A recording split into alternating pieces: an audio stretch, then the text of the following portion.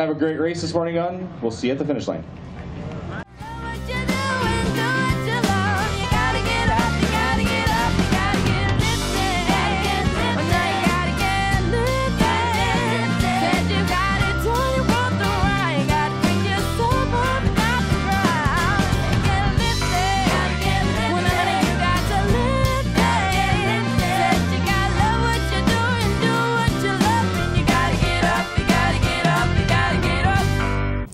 Welcome to Season 2 of Run With It, a show on running, fitness, and health. On today's show, we have coverage of the Vancouver Triathlon, plus coverage on the Terry Fox Run that each year draws thousands of participants to run or walk to help raise funds for cancer research. Also coming up, we were in conversation with Canadian Olympics figure skater Kevin Reynolds, who talks about his training, his next performance, and his healthy eating habits.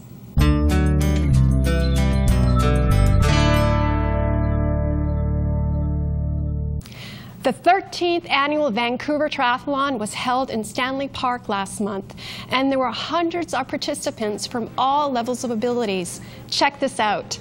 We told you the numbers. We had about 204 in the Olympic distance, 179 in the sprint. We're delighted to see we've got 23 teams, and that includes 7 sprint teams that are here with us today.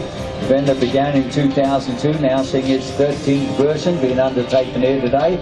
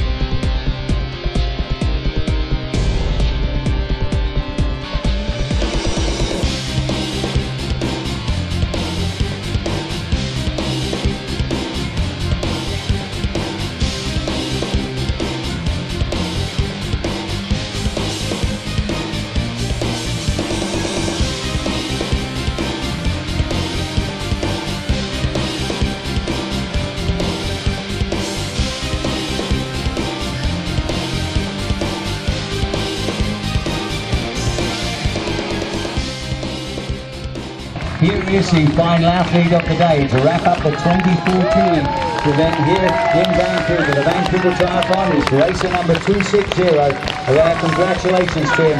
63-year-old out of Vancouver is Mr. Ed Jackson, closing in.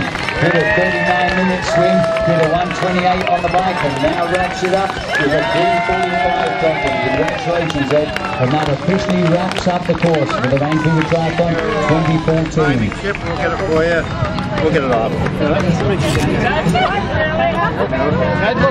Champagne? Champagne. Thanks, Mark. Champagne. Cheers. Cheers.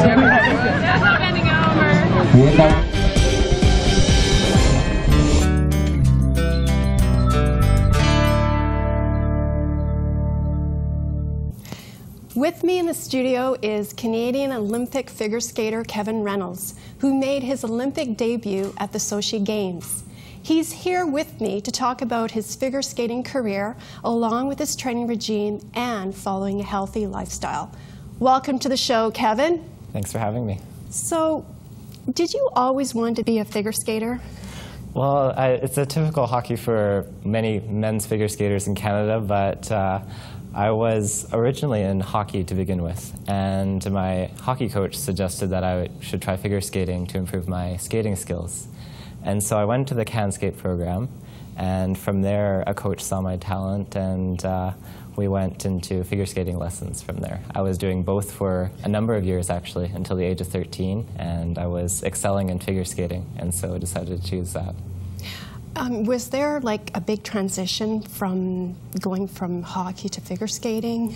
Yeah, the first year or so was a bit tricky. As you know, the blades are very, very different, whereas hockey blades are flat with curves at the ends, and figure skates have toe picks. And the most difficult thing to get used to was the toe picks and the danger of tripping on them.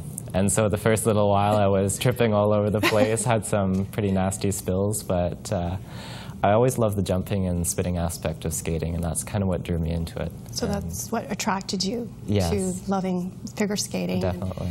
So were you age 4 when you started playing hockey, or? When I first went on the ice, and I joined my first tyke hockey team when I was 5, and I started figure skating the year after when I was 6. And yeah, as I said, did them for many, many years, up until the age of 13. So. When was your first performance? First performance, I think, would have been at the age of 6 in preliminary or pre-preliminary level. And I was quite unsteady on my feet, but I just loved it. I loved the jumping aspect, the feeling of gliding, and I guess the freedom to be able to do what I want on the ice. And that love has continued to this day.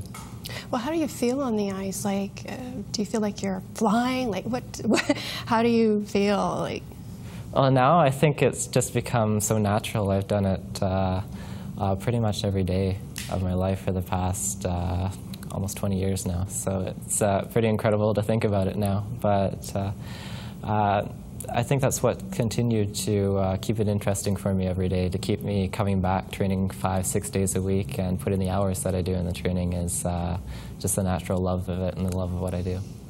So let's talk about your training. How much do you train? It depends on the season, but it's quite intensive now. With the new judging system that came into place about 9-10 years ago, the requirements have become a lot more rigorous, and we've had to do a lot more cross-training to adapt to the system. We've been doing dance classes, working out in the gym, long-distance running, sprinting, and a multitude of off-ice training in addition to the 3 hours or so of on-ice training that we do every day. Wow. And now running, how much do you run? Like you said, long-distance running, like how much to an hour? Or? Well, I guess I shouldn't say long distance in the sense, because it's really short distance for what a runner might be considering long distance, but we do run about 2-3 kilometers 2-3 times a week, depending on the season.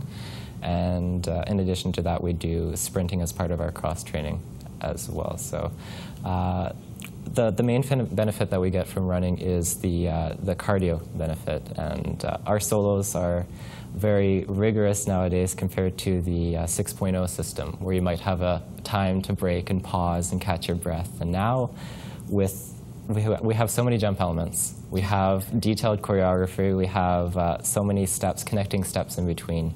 It's really from start to finish our complete performance, and we don't have time to rest. And so it's become that much more difficult to train in terms of cardio to make sure that we still have energy at the end of our solo to perform. Well, you make it look easy, but it isn't. It's a lot of... Well, that's our goal, in any case, yeah. Yeah, so I wanted to ask you, is there a typical day for you? Like, when does your morning begin? Well, I like to sleep in as long as possible. We actually start our trainings quite late in the day. For me, it's either 12 or 2 p.m., depending on the day, and we go typically until about 8 p.m. And so our day is quite shifted towards the afternoon, evening, compared to a normal working day. And as such, I kind of, in the fall, winter, spring, when our typical schedule is, I would sleep in until about 10 a.m. or so to make sure I have maximum energy for that 7 to 8 p.m. time frame, and I can still give 100%. Now, do you meditate? Do you use visualization, like, to focus on your game? Not for me, not really. There are athletes who have sports psychologists and they have their own regimen and their own routine, but I think it's very individualized. We each have what works for them. How do you relax? What works for ourselves. I relax. When I get home, I try to take my mind off what has happened in the training, whether it's been a good or a bad day, and kind of separate skating from what happens in real life. And I try to think about more studying, relaxing, talking with friends online, connecting with some of my fans, and really just separating the two kind of environments. There's the skating life and then there's the personal life. Mm-hmm. And I read that in 2010, you were the first skater to ever land 2 quadruple jumps in a short program. Congratulations. Thank you. Thank you. And in 2008, you landed a quad triple combination in your free program. I mean, how did you do that? I mean, that's just awesome. Well, I think from a kid, I've always, from my time as a kid when I was a skater, I've always wanted to challenge the most difficult jumps. And I watched the top Russian skaters at the time, Yevgeny Plashenko and Alexei Yagodin. And of course, they were challenging each other with their quad jumps. And I said at that time, one day I want to be able to do those jumps as well. And I want to be able to break some records. And the fact that I've been able to do that is something I'm very proud of in my career. And hopefully, I still have a couple more records that I can try and break in the future. You will. You will. So tell us about Sochi. How was that for you? It's an absolutely amazing experience, needless to say. I've been looking forward to the Olympic experience my whole life, ever since I watched the Olympic Games for the first time on TV, the Summer Games in Atlanta, Georgia, 1996, and watching Donovan Bailey take the gold medal. I think that inspired me to, at that point, become a part of the Olympic Games. I didn't know what sport it would be, but I knew at that time I wanted to be an Olympian and represent Canada at the highest level. Mm-hmm. So how do you fuel your body? Like, what do you eat to keep on track with your skating? Well, it's funny, as a kid and really up until I was about 18 or 19 or so, I didn't worry too much nutritionally about what I was doing. I was pretty easygoing. I wouldn't tend to eat too much junk food or things like that, but I really wasn't too strict about what exactly I ate. But now, as the demands are becoming more rigorous and I want to get the maximum amount of performance I can from my body, I've been keeping fairly detailed records of what I eat. And now I tend to eat mostly organic food and local food. Tend to not eat processed food, and really have been paying much more attention to what I eat now than what I have been in the past. Can you tell us your favorite dish? Favorite dish? Well, I like both Italian food and Japanese food, and I'm not too particular on what I like to eat as long as it's fresh. And my mom has been great about cooking meals for me and getting to try new things. And for me, I like, there's a Japanese dish called a doria, and it's a rice-baked gratin. And for me, it's a very interesting flavor because I've never heard of it up until that point where a fan told me about it. And yeah, I've been up for trying many new things recently. Mm-hmm. Who are your fans? Well, skating as it is right now is very popular in Canada, but much more so in Japan. And we have many, many skating fans who not only support Japanese skaters, but support skaters from all over the world. And it's been incredible the amount of support that we've received over the years from Canadian and Japanese fans. And they've been great in giving us letters, personal messages, but also presents and gifts. And I think that's one of the most rewarding things about our sport of figure skating, is being able to connect with the fans, and in turn, we mutually benefit. And do you speak Japanese? Yes, I've been learning that kind of as a hobby on the side. That's awesome. Yeah, and in addition to French, which I took in elementary and middle school, I took French immersion. And so being able to connect with fans from all over the world, but also different athletes, and because we get to travel so much, I think it's a really useful skill. I mean, so that brings me to the question is, how do you maintain a healthy lifestyle when you're on the road and touring? Like, how do you do it? Well, it can be difficult sometimes, especially when the options at airports or flights may not be the best. But I tend to, as much as I can, bring things from home if there isn't options available wherever I'm traveling to. But for the most part, our Canadian team has been very good about bringing nutritionally beneficial things to the competitions and being able to support us if it's a location that might not have readily available products. But in general, I think we don't have a problem. We can find local produce, we can find things wherever we go, and yeah, I don't think there's been too much of an issue with it. That's good. So Kevin, what's next for you? Well, the season's just starting now. A new Olympic cycle is starting, and I'm hoping to be able to reach the Olympic Games again in 2018 and hopefully earn another medal. But the first step in that is actually fairly close to home. It's Skate Canada International in Kelowna at the end of October, and that's part of the Grand Prix of Figure Skating series. There's 6 events that take part in 6 different countries, and the skaters who earn the top results will qualify for the Grand Prix final, which is held this year in Barcelona, Spain. So a very, very motivating target to try and reach. That's awesome. So I'm just curious to know, like, as a runner, you know, you change your running shoes. What about your boots? Like, well, boots, it's really depending on the skater, but I would say as an average, probably 2 pairs a year, so 1 pair every 6 months or so. But I've known skaters who have gone more than 2 years in a pair of boots, and I've known some skaters who change them every month. So it's really depending on the skater, how stiff they like their boots, how quickly they break down. There's so many different brands of boots, and there's so many different types of skaters, so it really depends. Yes. And, like, who has been, or was there a role model in figure skating for you? Role models, I think, well, where I've been training, Burnaby 8 Rinks, we've had a number of top-level skaters over the year. We've had skaters from all over the world, not just Canada, be able to train there, and I've been able to be motivated from that. But I was able to train with 2 Olympians, Manuel Sandu, who is also a former national champion and Grand Prix final champion, and Mira Liang, who is also an Olympian as well. And being able to see the hard work they put in and the detail they put into their performances and at the high level they reached, I think motivated me to become a better skater myself.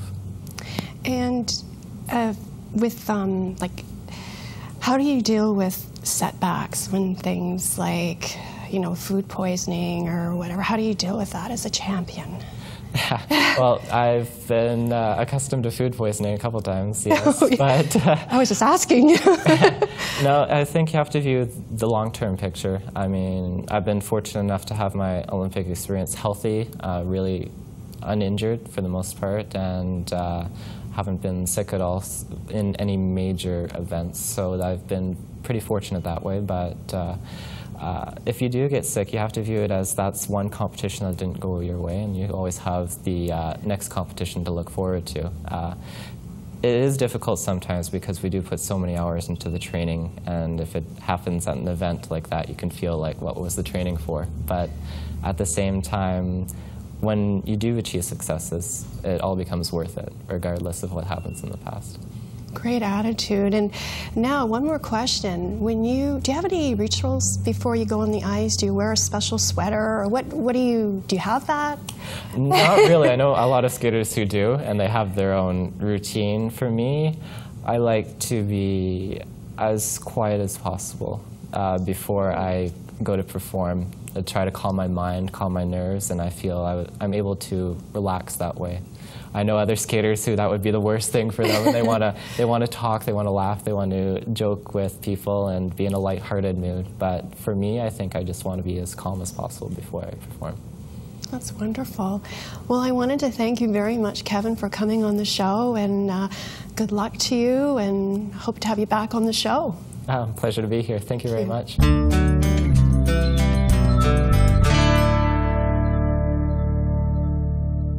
Thousands of runners and walkers across Canada participated in the Terry Fox Run to help raise funds for cancer research. Run With It was there to cover it.